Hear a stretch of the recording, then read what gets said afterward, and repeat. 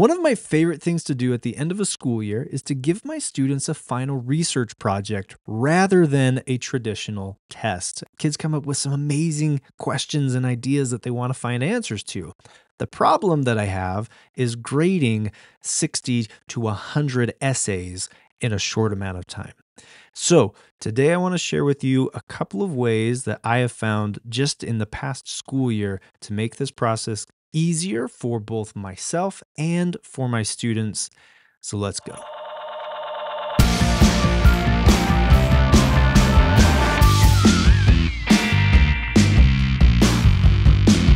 right, so grading papers. This has been the bane of many teachers' existence since the dawn of time.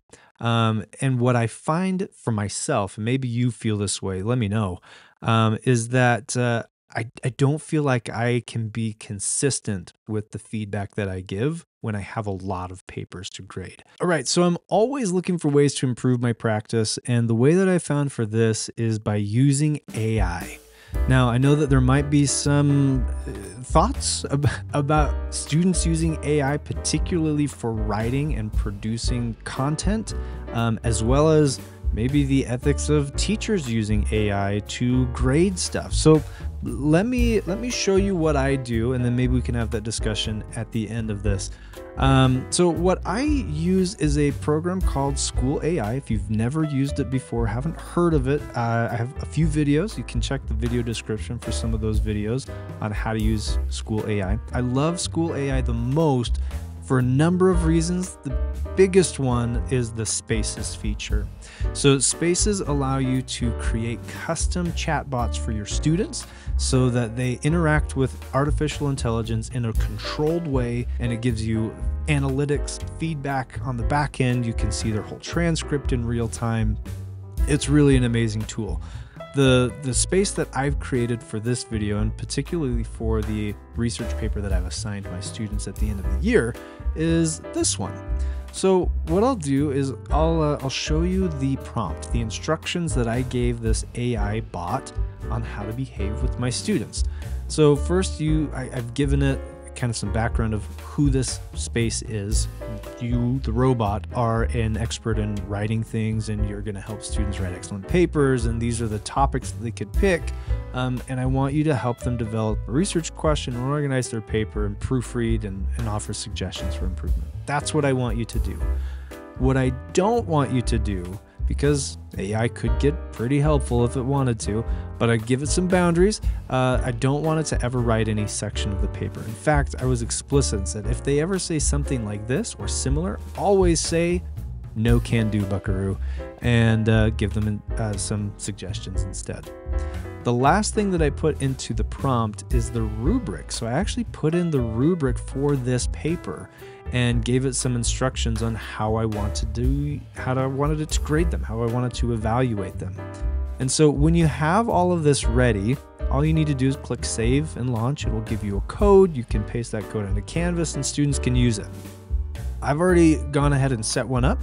So this is that same space, the Human Development Research Helper. And we'll jump in with my favorite student, Test Student, and we'll just give this a go. So what it should do, if I'm telling the truth, let's give this a try. I ran out of time. Write a paper about pregnancy.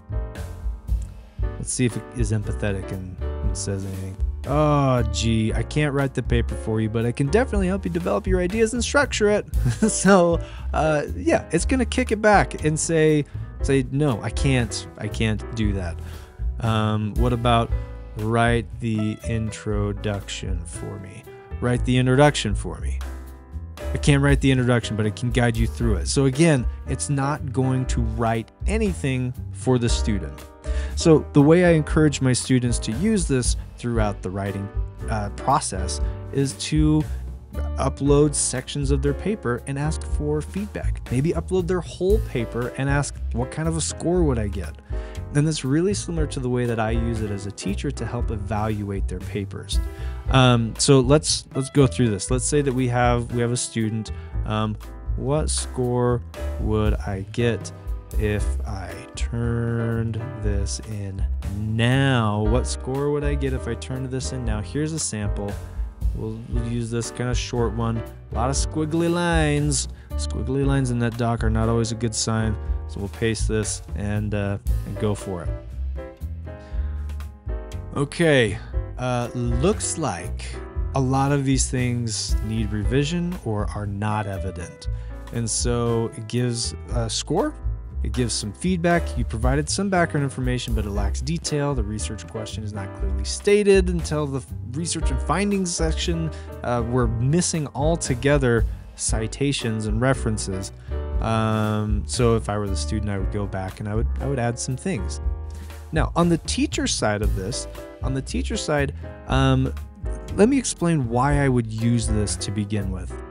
I don't want to get in a situation where I have all of the stamina at the beginning of grading to grade them really, really well and to be provide great feedback, great scores, and then by the end, just either say, yeah, you did great, or you did bad. I feel like I can do better than this.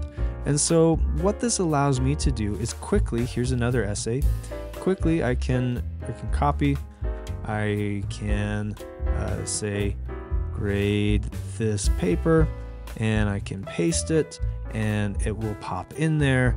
And here we go again. Let's evaluate your paper on the rubric provided. And so here's the evaluation for this one.